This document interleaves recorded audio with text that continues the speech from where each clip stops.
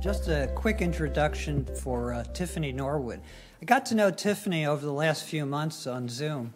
We must have met 4 times. Each time lasted longer than the other because we were into so many interesting discussions. Her biography is in the material, but I have to say a few words. At 27, I believe she received her first patent. She raised $670 million for a startup, a satellite startup, when she was in her 20s. She's a musician, she's an artist, she's a very big supporter of innovation and innovation literacy, which is something that resonates with us at CIPU. She's a force of nature, really, and I'll just let her speak for herself. Tiffany? Thank you. No pressure, right? I have to say one more thing that I forgot, I'm remiss. Entrepreneur of the Year at Cornell University. She's in good company. Preceding her was Irwin Jacobs, some years back, CEO and founder of Qualcomm, and Sandy Weil of Citigroup. So this is her milieu. I'm in my 50s, but I like to say I'm just getting started. Thank you so much for having me here today, and to be live is extremely, extremely special. As Bruce mentioned, I'm a lot of things, but really if you were to generalize it, I am a creative and a creator. And I want to talk about that, imagination and creativity, and how that leads to invention and innovation, and how that leads to changing the world, and why IP is important, especially from my experience as an inventor entrepreneur, which actually is a unique experience. I spend a lot of time now working with the USPTO because they told me that less than 3% of patents ever really make it to market, and even fewer than that are successful or scale. So to be an inventor entrepreneur, where you not only invent things, but you bring it to market so that other people can use it, is unique and also very important in the world. So today, I want to start with my imagination and some of my dreams. I want to end with magic, and in between, talk about the importance of innovation, some of the disruption that we need in the space to be ready for the future. So my innovation journey started in the 70s. I was born in 1968. We all seem to mainly be of a certain age in the room, so we know what an incredibly disruptive year that was. I actually was a pandemic baby. It was in H1N1, so for me, this second pandemic is old hat. I was made for it, right? Spoiler alert, everything will turn out okay. And I started coding in the 70s, too. Even before I had a computer, I used a book and paper and pen. One of the things that you'll find about creators and entrepreneurs that we don't let resources or lack of resources get in the way. What if has been the question that I've been asking my whole career, and that is the innovator and inventor's question. What if we do this? What if I do this? What if we change this or that? And in asking that question, I have taken a journey that has gone from backpacks to esports. The first patent I filed was for the one-strap backpack back in the 80s. I was 19 when we filed. The patent was issued when I was 21. This is actually it, the very first one-strap backpack. You can see the innovation in the design was that our bag tapered to a triangle with a single strap that clicked on either side. And since then, that design has been used in a variety of different ways, but also that experience was transformative for me because we started a company against it called Topac, which stood for Tiffany, Oliver, Phil, Anthony, and Q for quality. But really, we just wanted it to rhyme with backpack. We did have a lifetime guarantee on the bags. We were very innovative, not only in the design, but in the material that we used. That's Kedora, which was a radical fabric back then. And now as a global public speaker, I literally will bump into customers that bought the bag 30-something years ago, and they're like, yeah, I still have it, still works. And I'm like, thank God. I'd probably have to, with the money-back guarantee, I'd go broke trying to pay people back if I'd known I was going to be a public speaker all those years later. The second time that I got paid in value for my intellectual property was in the coding space. In the 90s, I created software code mainly to replicate and automate myself. I was working in Wall Street at the time, working in M&A, very long hours. If anyone's spent time on Wall Street, if you've been a consultant at one of the big consulting firms, those same type of hours, no sleep. But I uniquely had a coding background. I went to Cornell University, computer science, electrical engineering, and then midstream switched to economics and statistics because I wanted to be a tech entrepreneur, and that was the only way I could sort of create the various things that I needed within Cornell to do that. So I had this unique experience of coding back then, so I created this code to automate the analysis that we were doing at the time for some of the large bank mergers. I actually brought the full printout of the code, and I'll talk to you more about that story because that is one of the use cases that I'm going to use to advocate for intellectual property and the importance of it. And then sort of finishing up on some of my creations, and there's been a lot over the years. I'm a serial entrepreneur, 8 startups so far, which means I tried even many more things and failed at it to get to the 8. But the last one I want to sort of touch upon, because at my heart and soul, I'm a social entrepreneur, is World Space and the satellite radio startup. And Bruce had mentioned, at 27, I had raised the money to fund that startup. We launched 3 satellites into space to cover every country on Earth. Our North American satellite is XM Radio. But the first satellite we launched was over Africa and the Middle East. And it was because of Nelson Mandela. He had become president. He was doing Truth and Reconciliation. They didn't have the infrastructure to be able to speak to the entire country. So when he had found out about what we were doing, he had reached out personally and said, hey, that first satellite, would you launch it over Africa and the Middle East first so that I can speak to our country? We're in trouble. And we were like, of course, you're Nelson Mandela. Of course, we will do that. And this is that satellite. Oh, by the way, I'm in that picture, but this is before smartphones. So this picture was literally taken on a disposable camera that I happened to have in my purse. That's me right there. A lot of people are asking me, why don't you have all these pictures from that time? And I'm like, we didn't have smartphones. I also am easily distracted, so I was lucky that I had a disposable camera in my bag at the time. So this is the actual satellite that we launched, the first one.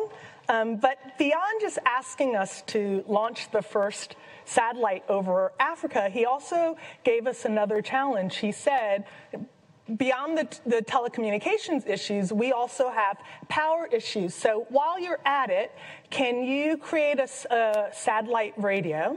And those are some of our original concepts of the original satellite radios on that table there. I'll sort of leave some of those things as show and tell on the table if you guys are interested in seeing during lunch. But he also said, we want everyone in the country to have access to hearing, truth, and reconciliation. So while you're at it, can you all somehow create a solar-powered kinetic radio that we can distribute with the satellite radio receiver embedded in it so that we can give it to Soweto and Pretoria, et cetera? And we said, sure. And this is the power of invention and innovators. This is one of the original radios. There was a South he was either South African or British inventor that we found that had gotten somewhat close to it. We poured money and collaborated, poured more money into what he was doing, collaborate with him. And so when we launched the satellite, we also had made and distributed these radios. You can see the solar-powered panel here. This is from the 90s, so I sort of broke the handle, but it was kinetic. It wound up so that they could store power, and also we have the antenna, and they could receive the satellite radio signal on these radios. So it was incredibly transformative. And all along the way of those inventions and stories, there was intellectual property that played into it. For me, when you look at the backpack example and the code example, in both cases, I had to defend those creations. With the backpack example, I was the president and CEO of Topac. We had 4 founders. As I mentioned, our name is an acronym. And at one point, we were in 50 retail outlets. We were in Spike Lee's joint, which was super cool for me because I was a geek and he was cool, so some of that coolness sort of rubbed off on us. We had made it to the New York Times. And of course, with all that attention, there were large companies that then wanted to get in on the game. And we were approached by one of the large bag manufacturers about being acquired. Which I loved the idea, having the reality of also running the company. I knew that we needed help and that we weren't going to make it unless if we either had a partner or some sort of investor or expertise that came in to allow us to scale beyond the 50 retail outlets we had, beyond the manufacturing we had in Schenectady, beyond the call center that I think at the time we had in Georgia. There weren't a lot of third-party software as a service, like offloaded onto some other company situation. So when you're running a company, as I was, you literally had all these various parts that you had to hire and manage against yourself. So when they came and offered to acquire the company, I was all for it. The challenge was that we, in our operating agreement, needed unanimous consent for the company to be acquired. And 3 of the founders wanted the acquisition and 1 didn't. So the deal went through, but that company started making the backpacks anyway. So that was my first lesson learned, that the intellectual property and the patents and all of that is only as valuable as you can defend it, especially on the patent side. So then let's fast forward to the software code, right? So I'm on Wall Street, as I mentioned. I create this code actually on my own time. If you look back, and this is very unusual now. You have to go back one more. So I don't know if you can see it from back there, but it says author Tiffany Norwood, October 31st, 1990. That was the first version of the code. You may say, why do I have that authorship and it's so neat and organized and it goes on for about 30 pages? Well, 1, I'm a female coder. I think we code more cleanly than guys, so we can debate that later. 2, I had already learned my lesson with the backpack, so I started tagging everything, right? And I always, because I thought of coding as a story and a narrative that you tell the computer over and over again, which it is, I would always put authorship and sort of where I was with the version and inline documentation all throughout my code. So when we got to the point where the managing director of this particular firm was like, wow, Tiffany, how are you rolling out these reports and everything so quickly and doing this analysis so quickly? And this is awesome. I said, I created this program sort of on my own time because I was getting home at 4 a.m. and not having weekends off. And so I decided to automate myself. And mind you, this wasn't part of my job description. This wasn't anything that I was asked to do or told to do. And I wasn't paid additionally for it. So as I'm talking about this, there was a guy, Steve, I was an analyst, he was an associate, that said, no, actually, she didn't do it, I did it. And I'm looking at him because he literally doesn't even know how to code. But that, remember, this was back in 1990, 91, 92. That was the dynamic of the world then. You know, like you needed about 50 women's truths to equate to one man's truth. Maybe, and maybe you could do that. So, I mean, I was fuming, as you can imagine. And I said to Steve in the meeting, I was like, okay, well, what's the first 20 lines of the code? And he was like, how would anyone know the first 20 lines of the code? I was like, oh, because I did it, and it's the authorship. It's the name, it's the version, it's the date, it's the authorship, and it says author Tiffany Ann Norwood. All three of my names, just so that we're clear. And the partner told me to calm down. So I go home that evening, and I wasn't calm or down, right? And I was like, how do I handle this?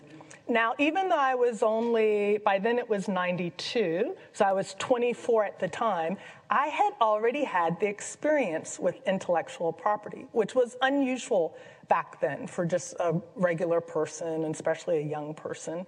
Unlike all the rest of them, I was an inventor. I had a patent.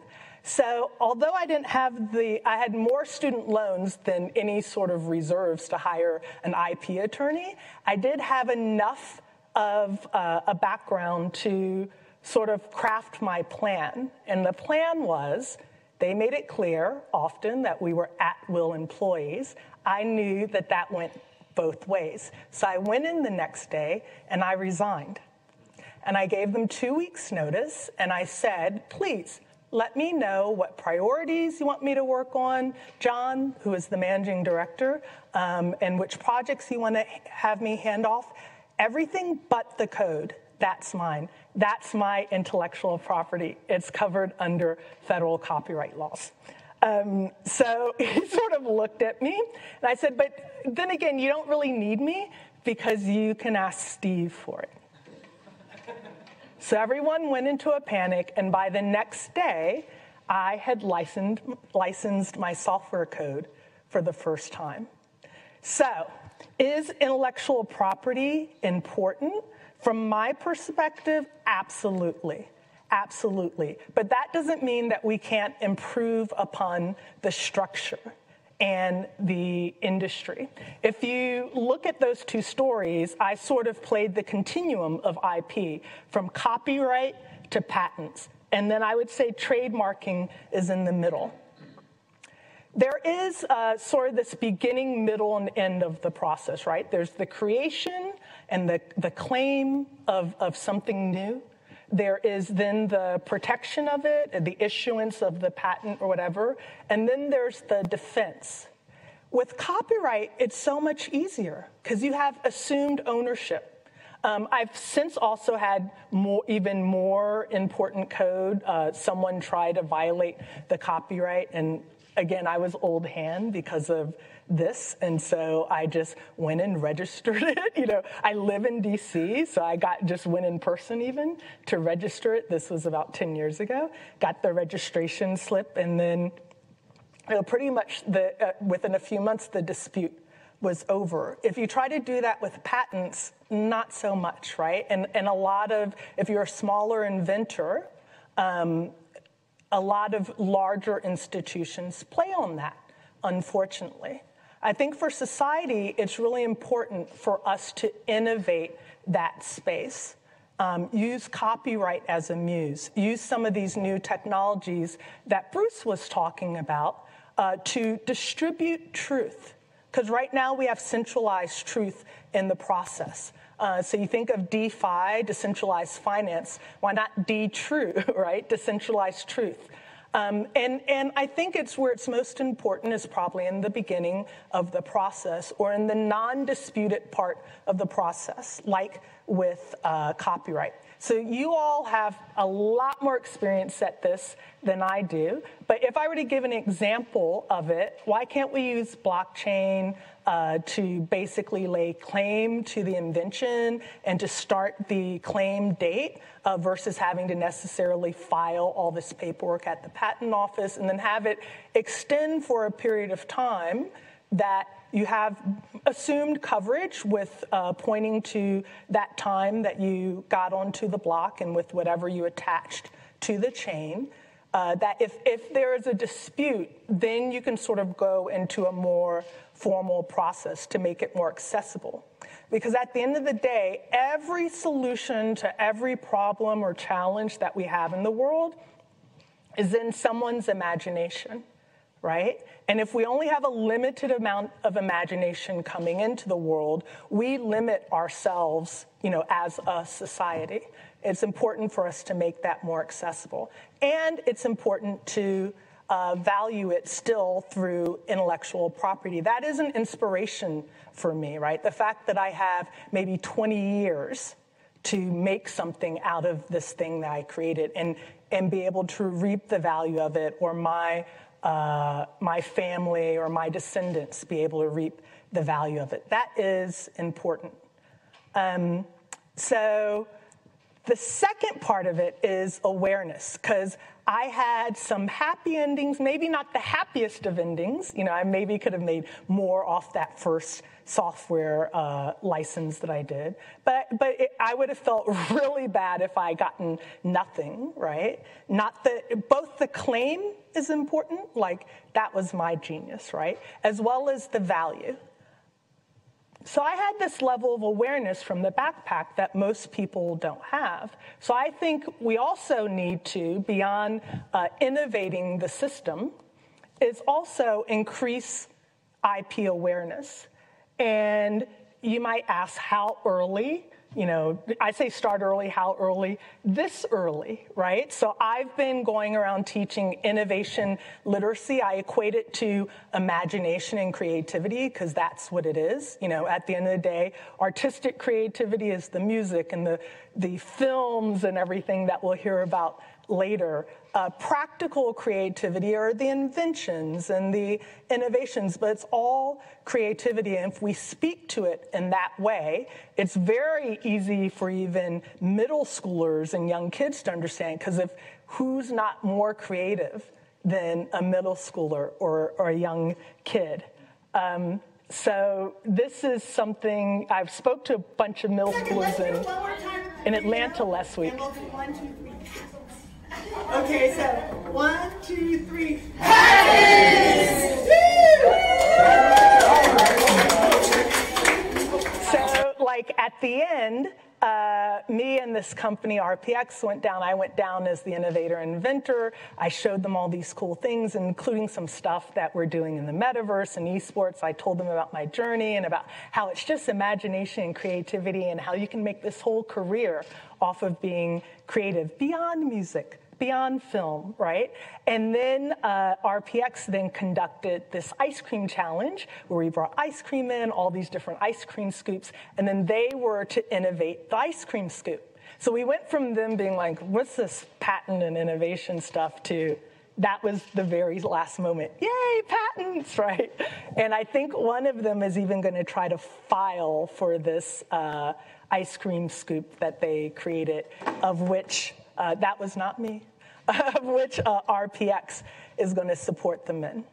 So I want to finish off, because I am a creator and an innovator, with some of my intellectual property in the form of a poem dedicated to Hermione Granger. To me, she is the icon and the role model of innovators and inventors, right? Unlike the unicorn, which is a rare sighting, Hermione is self-made. Most of us can relate to being called muggles or thinking that you have no magic within you, and then again through self-determination and practice and experimenting and prototypes and everything else, you come to show yourself to be full of magic. So I'm going to share a bit of my magic and also show you Hermione as an adult. Did anyone see the live play Harry Potter and the Cursed Child? So in London, this is a play where they grew up to be, it was about them as adults, right? And in London, when they were when J.K. Rowling was casting all the characters, she had casted Hermione as a black woman, which I love, not just because of black girl magic, which everyone talks about, right? The reason why I loved it is because it reinforces that Hermione was always meant to be everyone. And I'm sure someday there will even be a Herman Granger. So with that said, I close with Hermione rising. I imagine a better way, something disruptive and innovative, used and revered, demanded and paid for, something transformative.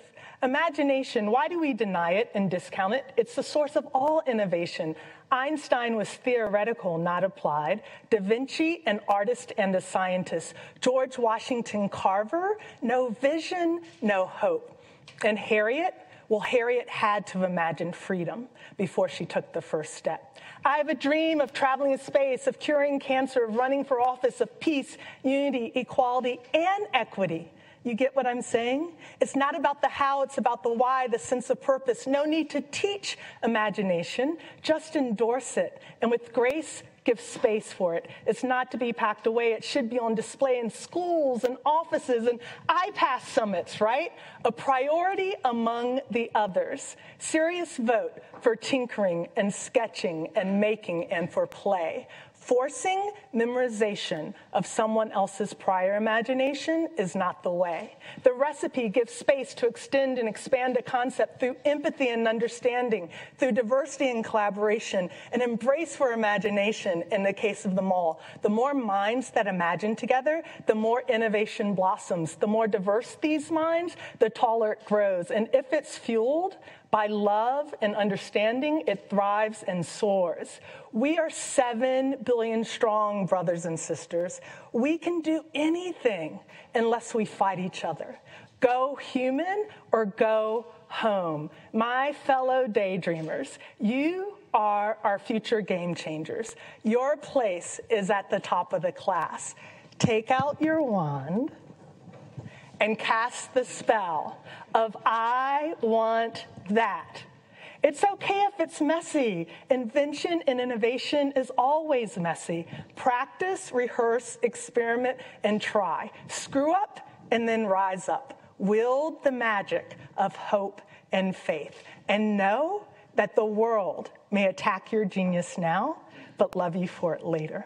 Hermione is rising, and her power is limitless.